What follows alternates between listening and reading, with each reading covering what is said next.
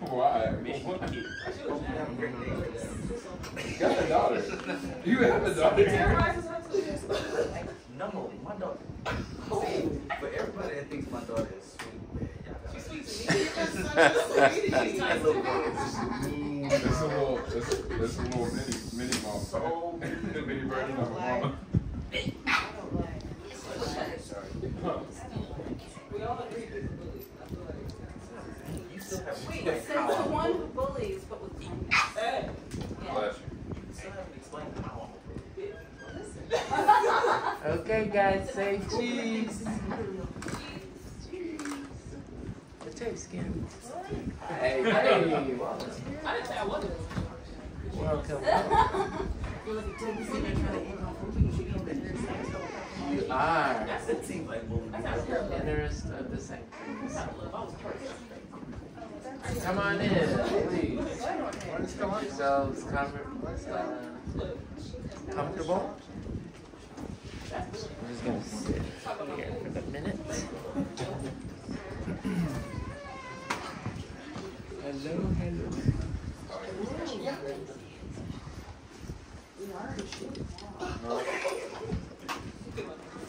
That was like a full grandma look. Like, when you're like 70, that's when you look at Tara as your grandma. No, at 70 you look like. Oh, touching. Oh boy. Here we go. All right, okay. This is a good capacity to just kind of get started here. So, hello, and welcome to the Houston Museum of African American Culture. My name is Christopher Blay. I am the chief curator here, and it is my distinct honor and pleasure to have a conversation here today, the final day of the Bert Long Jr. Gallery Spring Survey Exhibition with these 7 amazing artists, and there's an 8th who is on his way, presumably. But the show, well, before I get into all of that, I first want to thank my CEO and director, John Guest Jr. in the back there, who is very instrumental in making this museum a possibility and making these exhibitions happen. So thank you, John, and I would also like to thank our board of directors, all our donors and patrons. If you walk into the lobby, on the wall of the lobby, you'll see the names of all our donors and supporters, including the, help me, John. The supporters for this exhibition: Houston Endowment, HEB, Stardust Fund, Jones Walker, and the board of directors. I know the money. So he knows the money part. So we're really grateful for all that support because it makes something like this survey exhibition possible. I'm going to go around the room and have each of these artists introduce themselves, and we're going to just dive right into it. There's a lot to talk about, and if you haven't already, before you leave here today, I want to invite you into the downstairs gallery where all their works are present, and you can just get a better context of what we talk about in here. So we'll start with you, Lamonte. I'm Lamonte French, multidisciplinary artist from Houston, Texas. My name is Saran Alderson, and I'm an artist who makes things out of stuff. And I'm now based here in Houston, Texas. My name is Mark Francis. I'm a mixed media portraitist from Houston, Texas.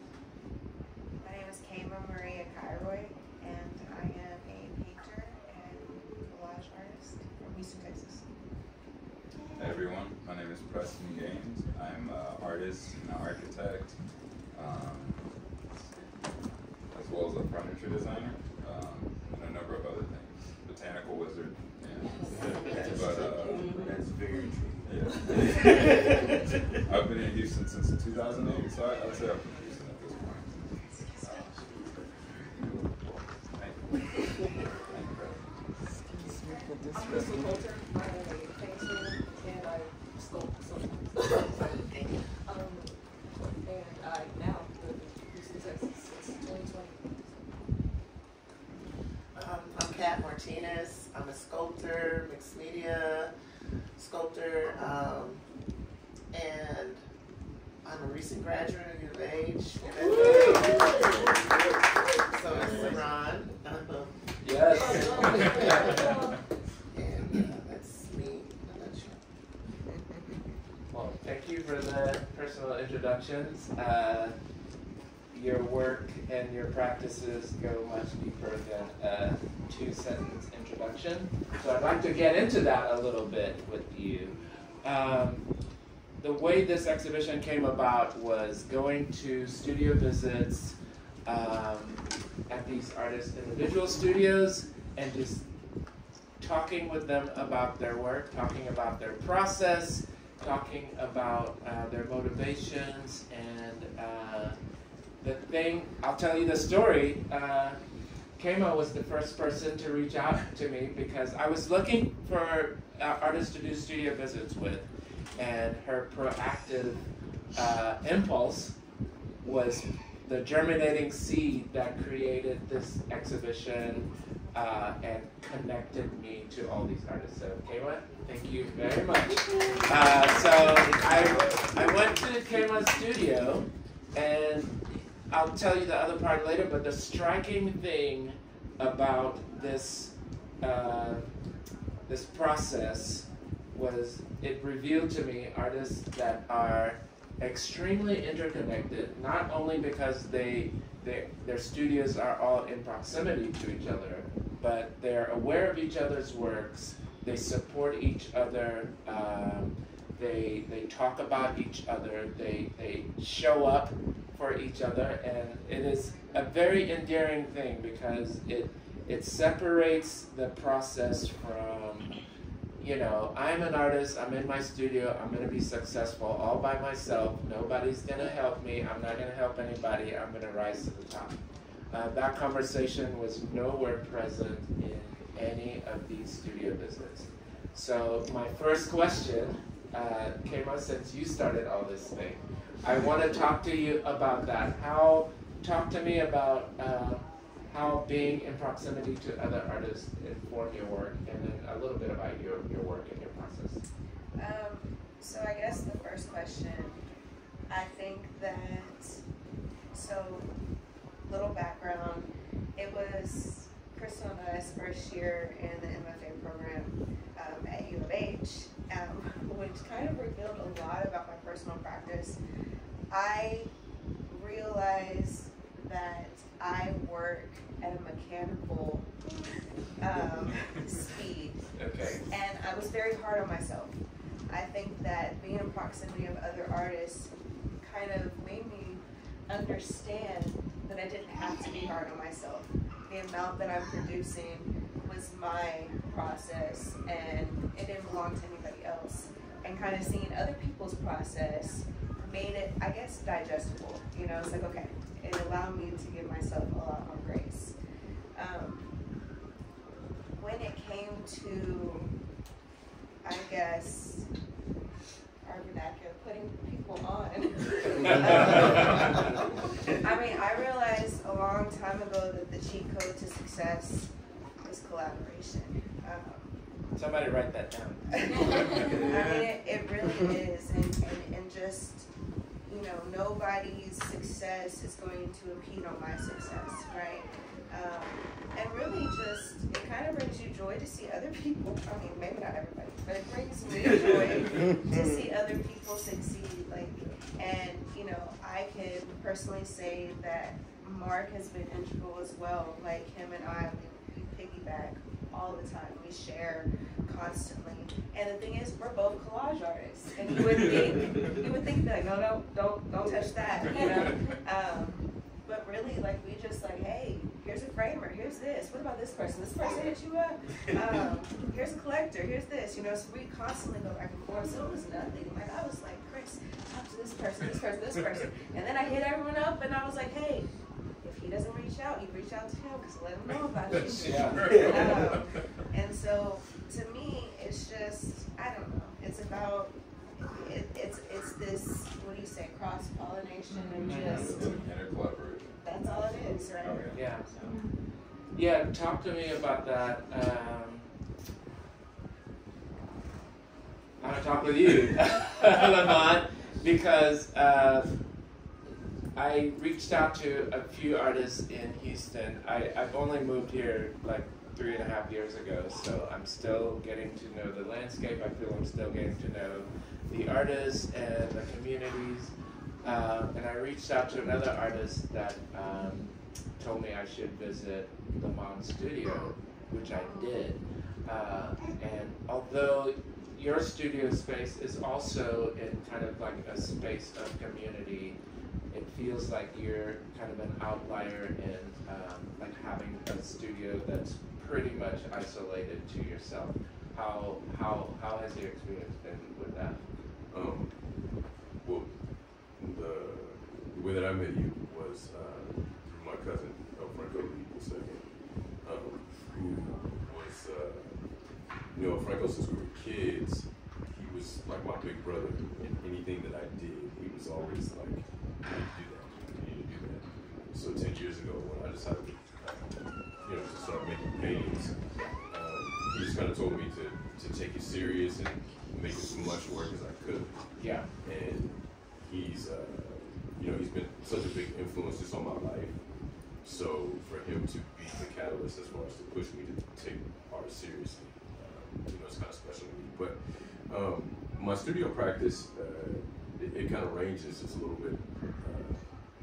You know, I have a big lay of the land. So where you came and met me is where my year-long residency was for the Harris County Cultural Arts Center. Okay.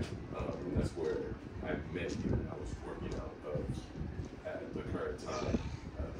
I was working on a totally separate show. Yeah. But the piece that is actually in the group show was from my show, Memoirs of Love and Hate in November. Okay. And the titles and the band played on. And what I did with that piece, because it's so large, is I tried to take multiple stories of what's going on. David, come have a seat over here. I'm sorry. Go ahead, continue.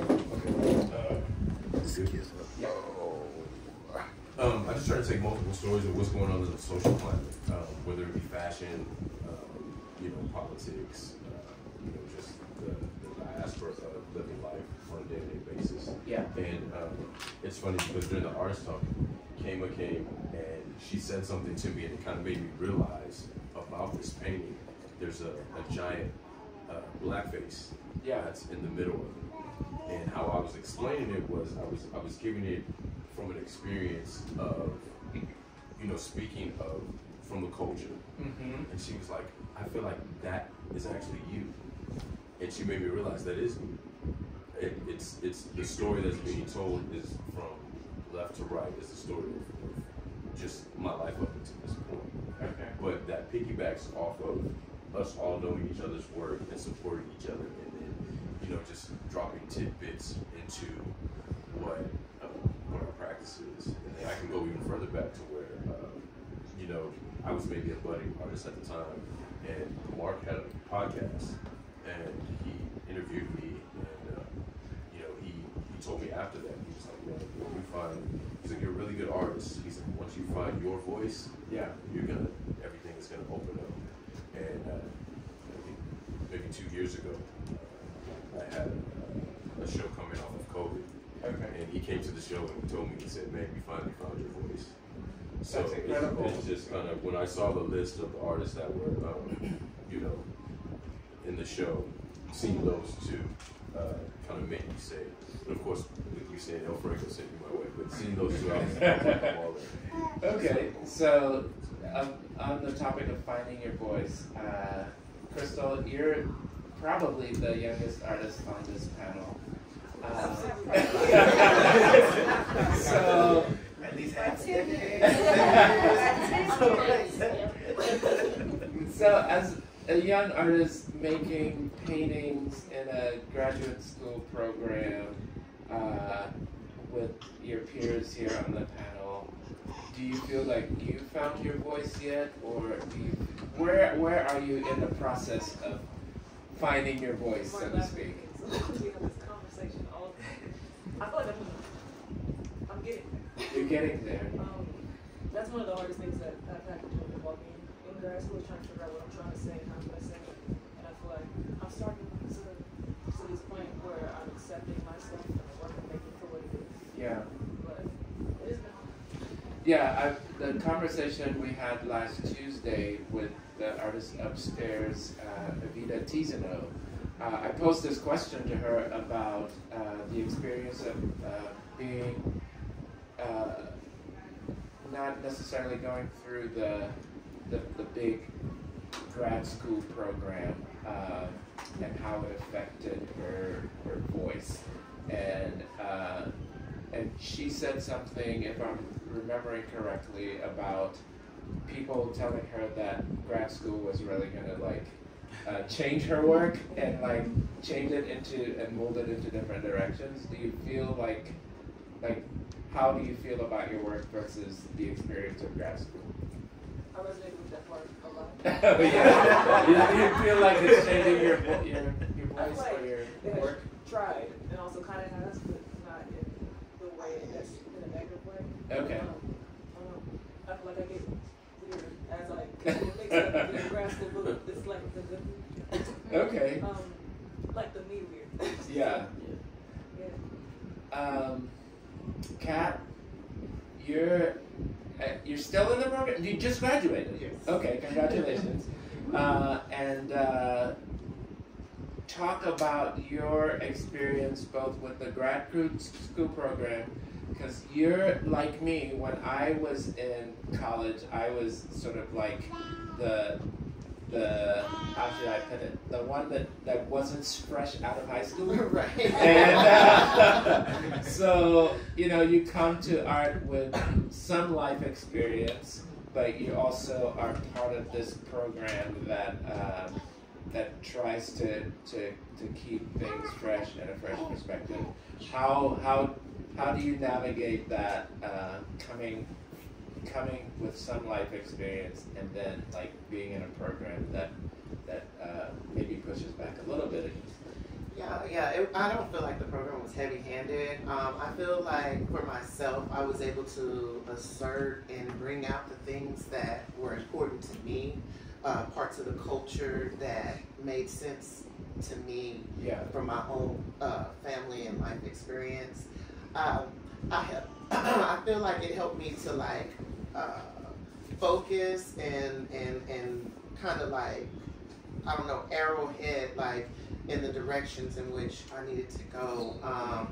It wasn't a type of thing that I didn't feel like I could express myself. In reference to my professors and everything, I really enjoyed the experience with them. Yeah. And I feel like they brought out the best in me. And so being really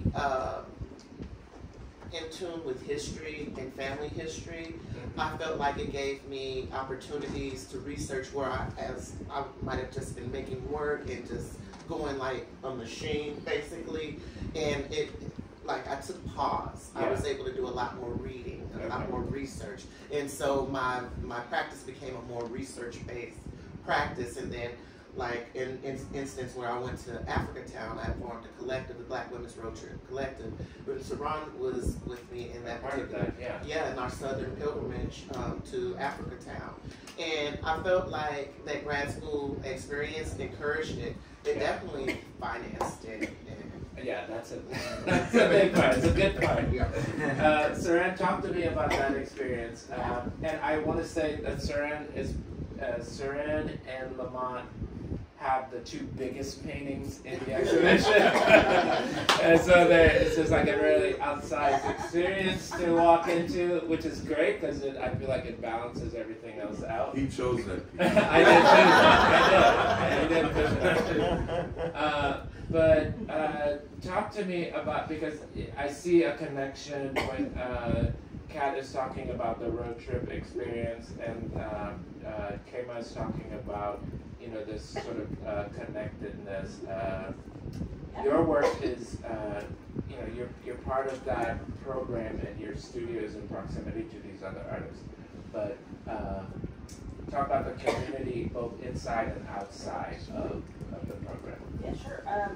So Kat and I met the first year of grad school on Zoom, and we were in some class, and her video was on, and she made this one face to something that somebody said, and afterwards I was like, oh, we're gonna be friends.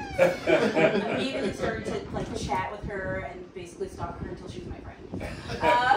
And so after I did my long grooming session of making her my friend, when she wanted to go to Africatown, she invited me to come along, and we met up with a former grad from University of Houston, James Robertson, and the three of us trekked across the Deep South during the height of COVID to go check out a piece of history. And it actually was really integral to my experience in grad school because it made me realize something about my work. I was a little lost. Like, we spent a lot of time in the car, like gabbing, like and like we went and we saw, like we learned about some heavy stuff, right? Like we were filming in swamps. We literally had to save Kat from like falling into some quicksand. Like, seeing this real.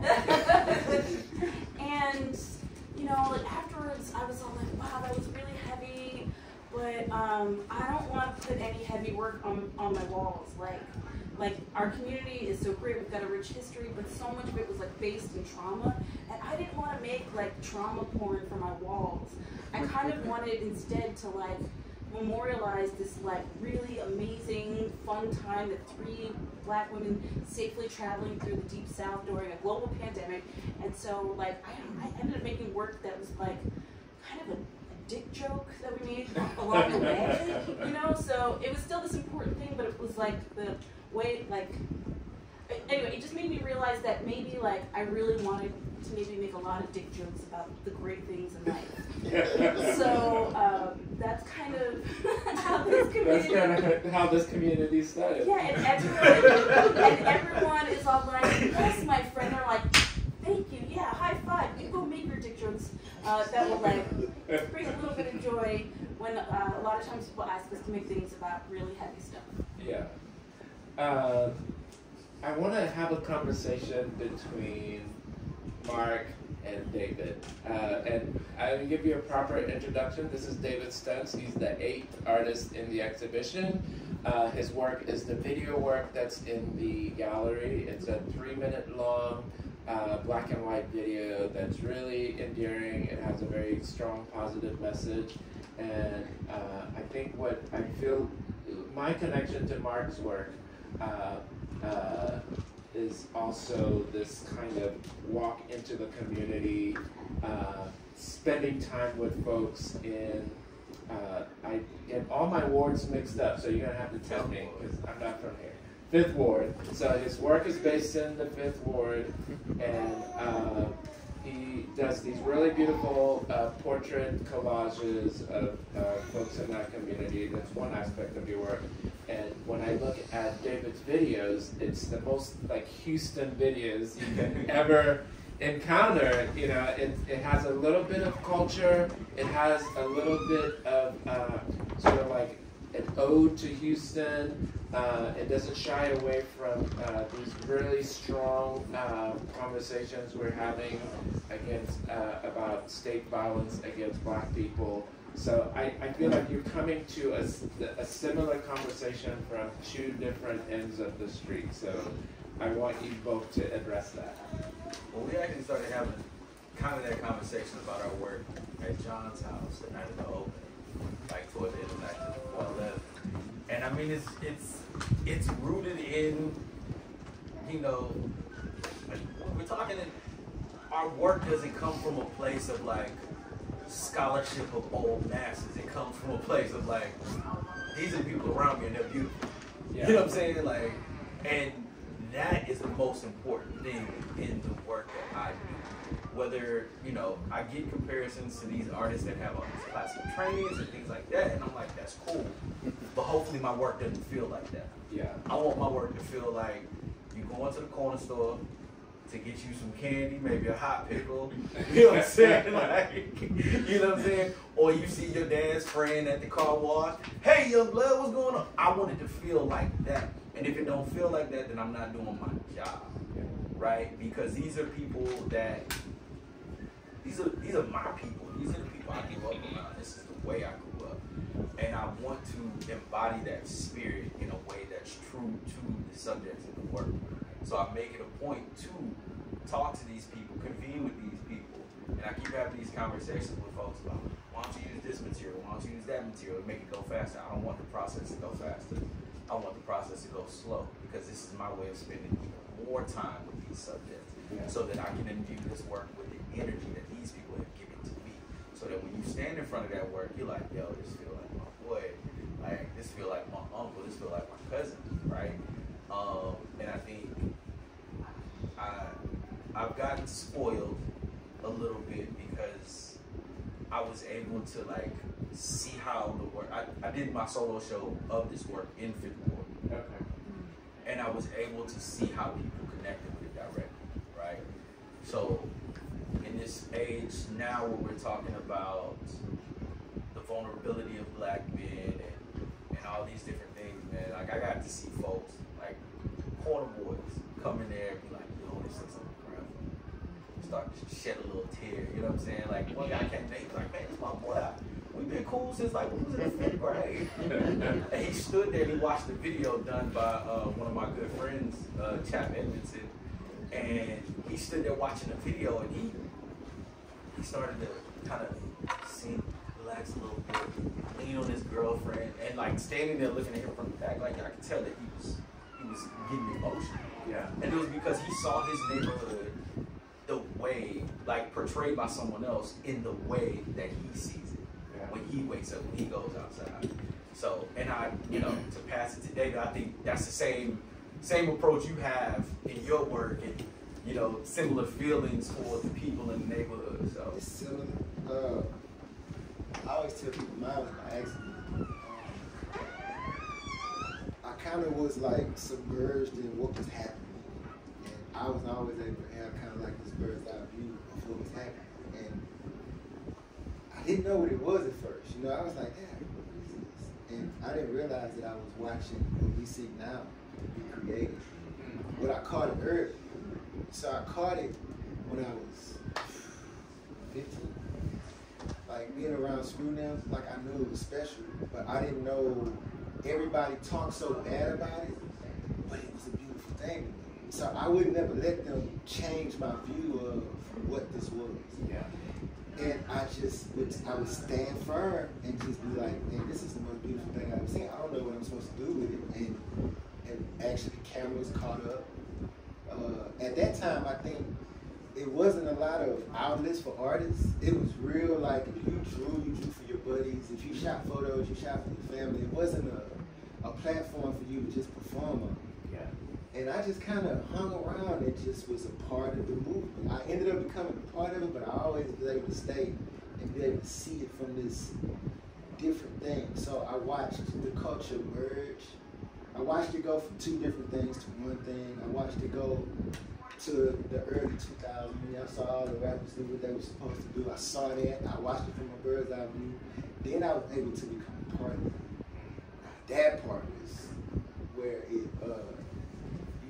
you had to have a lot of discipline because there was a lot of potholes and things along the way. You know what I mean? Because you're around all these amazing people and you have all this amazing access, and you still have to kind of have the discipline to be able to say, I need to document this. I don't need to be in the video. I have to stay behind the camera. So it was a whole lot of me being disciplined. And then what happened is I just became so a part of what was happening is when I looked up, it was 10 years later. Yeah. You know, it literally happened like that. You know, and when I look back, that's when I didn't really look back at nothing until 2021. Like I went back and I looked at all my old stuff. I was like, man, people don't even know I got this. Like, so I started like combing through it, and I realized that it was a story there. So now I'm trying to pull that story out so that everybody can see it. You know what I'm saying? Yeah, that's incredible, and that's the thing about this group of artists. It's like you're touching on things that are I just think I have yet to see, and maybe it's already happened and I wasn't there, but like this feels like the most Houston of Houston exhibition, and I want to keep it like that. Preston. I mean, talking about listening to David, he's like this, from this bird's eye view, this sort of like macro observation and like building things. It makes me think about your work. You are an architect. You're also an artist. You're an observer. You build things. You grow things. And it's just a unique perspective on art making. It combines a lot of different elements. So talk to me about, starting as an architect and then transforming your thinking about the way things are built into the way you fuse your creative process with that. Yeah, thank you. Very kind words. But yeah, I think for me, similar to David, I've been an architect for about like 10 years leading up to, I'd say like 2020 maybe or so. Yeah. And I think, up until that point, I was on a trajectory of working for the higher corporate firms and on that path to success and everything like that. And I think for me there was a lot of stuff lacking creatively. And so I think I just started to look for different resources to kind of fill this void that I was lacking, I guess. And one of the ways I did so was applying for grants. And so I applied for my first grant. I was able to actually leave my job and start doing art full time. Wow. And so currently I'm in a residency with the San Diego Mitchell Center, which allowed me the space and opportunity to be at U of H, in addition to teaching in the architecture department. So it's I think my background in architecture clearly gave me the skill set to navigate, I guess, this world in the way that I want or that I'm able to. Now, and I think for me, making these connections with individuals, relationships is it's the key factor for me. And so, prior to my residency, like I said, I was just teaching at the university in architecture, and then I'm given the opportunity to have a space there and teach. It just made sense. It was just an opportunity to give back not only to my students but also expand myself and collaborate with my friends. So prior to the residency, I'd actually known, I guess, Mark, Lamont. I didn't know Cat worked for Saran. For sure. Yeah, we were in our first show with Robert Hodge at Forever 21. That was my first show ever, actually. Oh, really? Wow. Okay, so that was very recent. That was what, less than 2 years ago? Yeah. Am I right? That was when I got my first grant, and Robert, I was introduced to Robert maybe 3 days prior to the show started. And then he was like, do whatever you want. So I always tell everybody, space and opportunity. There's nothing better than space and opportunity. So when given the chance, I put everything into it. So. Yeah, I think that was the kind of working title of our conversation. So I had a conversation with each of these artists that I recorded, and it will be part of a podcast series here at the museum. So stay tuned and listen and look closely, and you'll be a part of that. I want to do something unconventional in this moment. I know that you're all, familiar with each other's works, and I want to put this question out there to any of you that want to respond, to talk about what you're curious about any of the other artists' works in this exhibition. I think we all kind of explored our curiosity. We're out the beginning of us a shock for the most part, but. Yeah, I look at David's work, in which I was really surprised to see David here because we went to high school together. Oh, wow. You didn't know that. I didn't know that. Yeah, we went to high school, and so like in similar circumstances, growing up on the south side of Houston, I just like your subjects. How do you approach them? How do you, I'm curious as to how he approaches them and gains access to these people that seem larger than life at times. Man, it depends on who it is. I made a lot of mistakes. I don't want nobody to think I was just running around and it was just this perfect run. And I must have dropped the ball 50,000 times. Because I remember early, that's when I learned that things that are for you, things that aren't. And I was in some amazing situations with some amazing people. And I dropped the ball because I couldn't get past who this person was. My brain stopped. And as the time progressed, I knew that I needed to stay on track. And it was just a practice. And just being able to kind of read people and seeing. I started looking at people for who they were instead of what I saw. I had to switch that. So imagine you showing up early, you don't really know, and nobody's teaching you. You gotta kind of teach yourself how to cross that plane. And, toward the end, I really got good at it. I probably stopped at 18. I think Anthony Bourdain was the last big person that I got a chance to spend an extended amount of time with. Wow. And at first, he was like, hey bro, I need you to show me around Houston. Sounds like cool.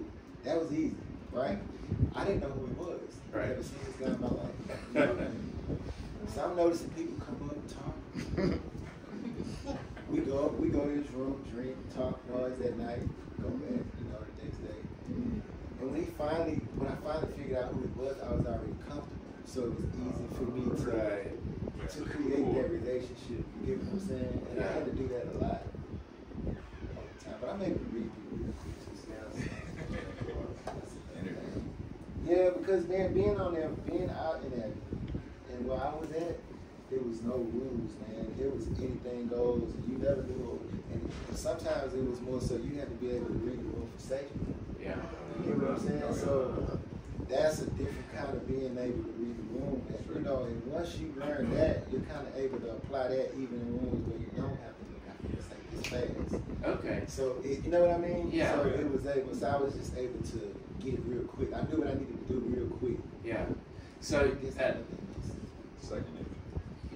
That's that proximity to fame and success and accomplishment is, I bet, is pretty infectious. Yeah. And although we present this exhibition as an emerging artist exhibition, because it is, we named the Bert Long Jr. Gallery in honor of the Houston artist Bert Long that passed away. John, when did he pass away? About 2014, 2013? Something like that. Somewhere around there.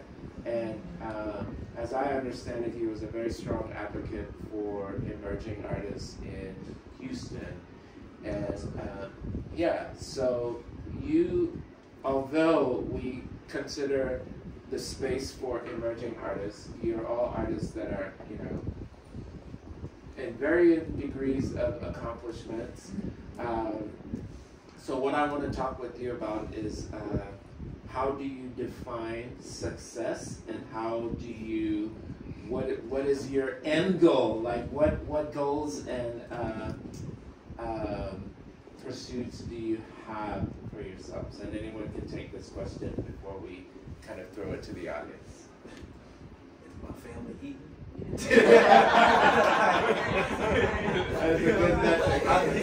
I think that's the most simple way I can put it. I mean, as long as I'm able to feed my family from the work that I'm making, I consider that a success.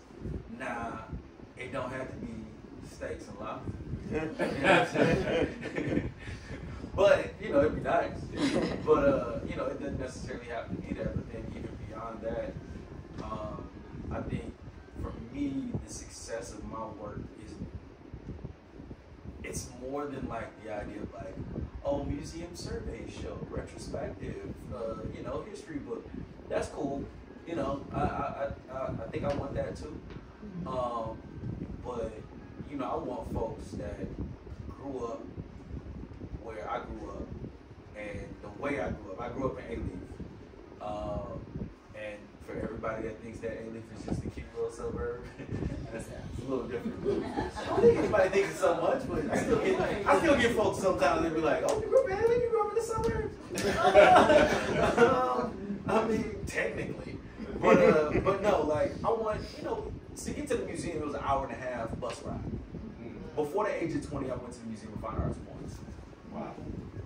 And between 20 and 30, I think I went maybe twice. You know what I'm saying? Like, that's just what it is, you know? And I want the children that are growing up in the space that grew up, the adults, the elders, I want them to see themselves in my work. Okay. I'm not interested in you know, I don't really care about the academic accolades. I care about the people. You know what I'm saying? I want them to feel themselves in the work. So. Kaima, do you feel the same way? Actually, yeah. So I kind of struggle. I create at the same pace in two different mediums. As an artist, one of the things that I guess people who are more established tell you is you need to pick one. You want success, you need to pick one. So the problem is, okay, which one? Because it's not like I'm picking, it's not like I'm doing one over the other. Like I'm producing the same amount of work at the same amount of speed. But one thing that resonated with me that my partner told me is that yes, one does come across more commercial than fine art. My problem is, does that gain me the same amount of respect that I want in the long term? And he said, the commercial is reaching people who may not be as, you know, adept to what fine art is. And if you can reach people, if you can get people in the door, you know, if you can sell them the sizzle, as he would say, you're getting the conversation open, which is important. And so it kind of eased my mind and saying, okay, I don't need to choose one. Just do what you want when you want to do it. And if I am doing more collage work, then I'm doing more collage work at that time. If I'm doing more painting, because I'm in the painting program, but Crystal can attest, I haven't painted in a year. I haven't painted, well, it's coming up on a year. It'll be a year at the end of July. I haven't painted at all. I've just been cutting and cutting. And it's like, you know, what, you know, how does this speak to me? So I think that the main thing is the impact. And if I can open the door and make art accessible the way I need to make it in order to make this other stuff relevant to them, you know, like the collage work is a little bit more complex in my observations and what I'm doing, but if I can get them in this way and expose them to this stuff, then that feels good to my soul. Yeah. I'm sorry, I just wanted to say real quick, like, Kaima is like killing them both. Like, I think for all of us, every time we look up, it's like, oh, Kaima's doing this. You know, she's got these 3 pieces. She got this solo, so she's got, you know, so and we're all also dumbfounded by the fact that she's still teaching. while full time in this program. Yeah, my bad. But you know what I'm saying? Like, she's too. Like she's like killing, and we're all just like, how the hell? I was gonna say, and that's kudos to you, Kaima, for as someone that's a writer, artist, curator, father as well. I kind of resemble that remark, but this guy Preston might have some kind of feeling about that as well, because you're also doing multiple things. Yeah, I think number one, success is being. I myself have a 14-year-old daughter, so being able to provide for her is number one, and for me. But I think given my background in architecture, like I said, coming from that, like I had reached a level of success in that career, and I realized, like looking at the people that were above me, that they weren't happy though. No matter this wealth or success or whatever they saw as success, they still weren't happy. So I think for me, happiness is success, and my art is a way for me to better understand myself. So like Crystal was saying, I see our art, all the art that we create, it's a spiritual journey. So better understanding ourselves and how to operate within the world. Like David was saying, it's all energy at the end of the day. You speaking about your kids, and it's funny because I see you with your kids all the time, and Mark's kids, and my kids are here. And when I first started as an artist, like success for me was, I think I told you years ago, is that I always wanted my kids to be in school with me. and they would pop up and be like, this is my dad. That's what you do, I like that.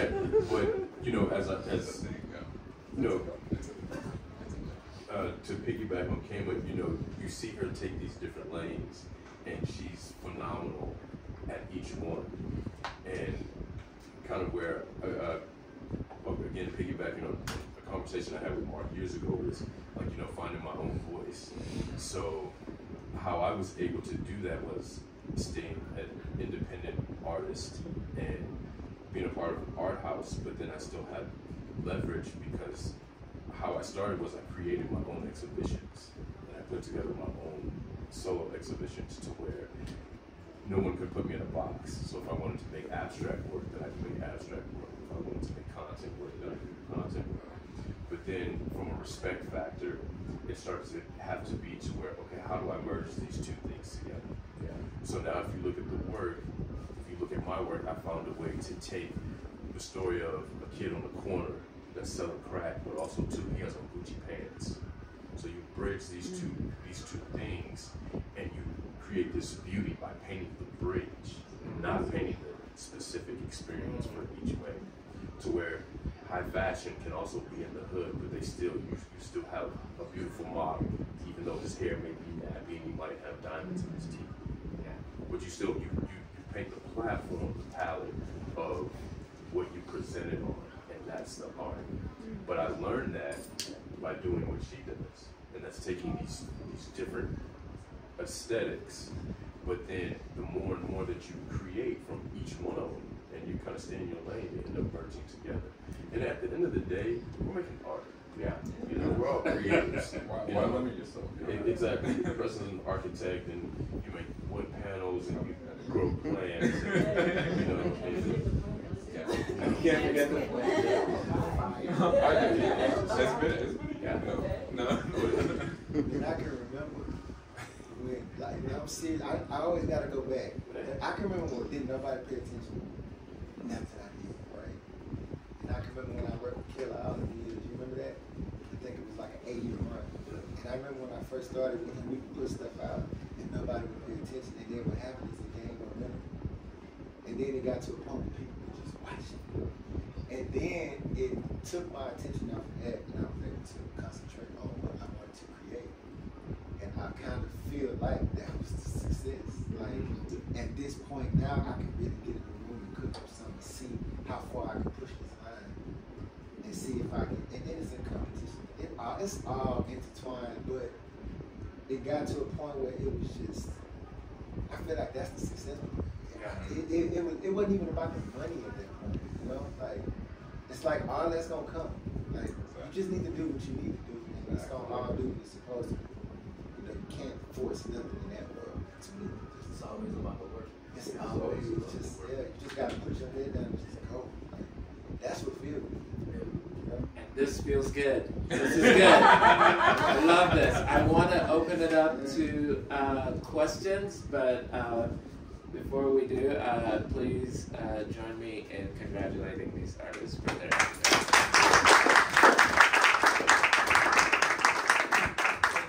Okay. I just want to say something real quick, because Crystal was talking about finding her voice, and I think, like, you know, I call Crystal baby cousin.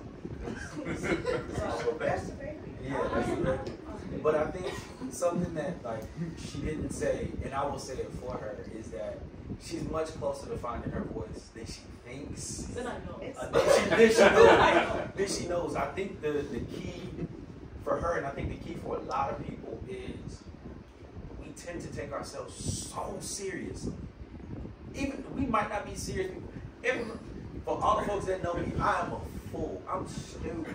Like, I am silly. But I'm that way because taking all this stuff too seriously stifles the natural progression of the way that you think. Right? Like it's like the way your mind works is a fluid thing. Right? Like you have to continue to loosen up in order to maintain that type of tension of the gears, so to speak, for them to work. There it is. I hate to interrupt you, but I want to give opportunity for our guests to ask some questions that I'm sure they're curious about. Anyone out there have a question? Yes. You mentioned that your studios are close to each other. Is the studios open to the public, and what are the hours? And where are they? The studios are located at the U of H campus and the Elgin Street studio. Yeah, if you look up Elgin Street Garage, it comes up. But 4224 Elgin Street. Yes. But the studios in themselves, I think if anything, it'd probably be best if maybe we get our information from Christopher, and then we can maybe schedule. Because typically we don't have like set hours that we're all in. Studio or anything like that. Well, that's ours. Right. Yeah. So. Right. Right. And then I believe, yeah. My studio's located, my main studio is located off of Wallaceville, the Beltway, but then also too, I take appointments to visit my home studio. Yeah, and if anyone here is interested in visiting these artist studios, please reach out to us here at the museum, and we'll be happy to facilitate it. We're close by, Mark, and I share a wall. Any other questions? John? So just one comment. What I really liked about this show, and to put it into perspective, I like this conversation and the show for a couple of reasons. We've done probably 3 shows, group shows with Bert Long artists. One was over there someplace. It was curated by Dominic Clay, which was one of the most successful shows we've had. And then we did one when the Museum of Fine Arts got the taped Soul of a Nation show. We, of course, had to have some response to that. And we did, and we put up a show, The Souls of Black Folks, which I curated. And in that show, and not this one, but in that show, when Molly Glensler reviewed the show, and we had upstairs, it was upstairs and downstairs, and we had upstairs, we had Houston artists, and to really respond to Souls of a Nation, is David McGee, Rick Lowe, Jamal Cyrus, and on and on. Okay, and that was, and those were, you had for the first time you had something that you wouldn't expect to see from one artist, and it was protest. And all of those, the pieces up there were kind of similar to Soul of a Nation, that, hey, we're banging on the door, how come we're not in? And then downstairs, I had artists who were from around the country, but they were just the kind of show that you had. They were like what we call it HMAAC, we pivot to all the time, Black Life. And what I like about it, and so when Molly reviewed the show, she spoke to the fact that upstairs was really good, and it really was really good. But downstairs seemed to be, you know, elementary, and it is, again, the compliment that we like to do that is very important, that there's Black life, that you go into your exhibition and you see how people are just living, that there is a humanity there, that it's not just protest. We like to say that we don't rep the community, because in this society that means you have to make a statement about something. We are the community. And the thing that I like about this show, that I'll miss about this show until we do another show, which I'm in Georgia, do another show, is that feeling of our humanity, of who we are. And I compliment each of you for bringing that to the table. It's a great show. Yes. I don't have a question, I have a comment. I am an urban planning consultant, which means that I experience the same kind of income insecurity that you guys experience. It's not like from one painting, selling one painting to the next, one contract to the next. And so I just want to commend you for your commitment to remaining in the art world and to say how much it means to me. I'm a collector, have no room, I got stuff in my garage anymore. As it should be. I apologize for the fact that I won't be able to buy any of your work until I get a bigger house. But just the fact that you have the courage to continue to do what you do in the face of the income security. I really related to what Mark said. I don't have a family, but I have bills to pay.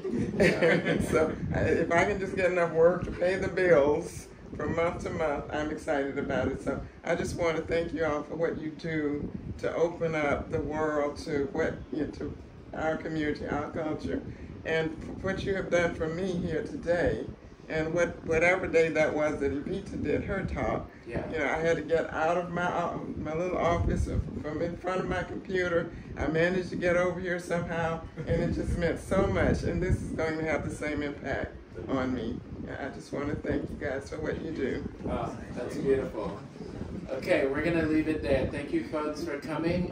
Please stay for the festivities for Juneteenth. We'll be here till 4 o'clock today. We have booths and other events. And I want to encourage you, if you're not a member of the Houston Museum of African American Culture, we have a membership program that starts as little as $35 but a year.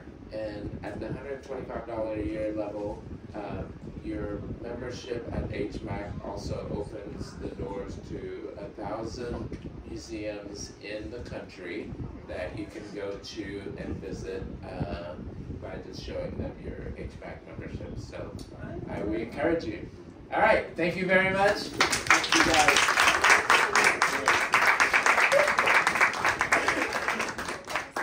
So this is my high school classmate.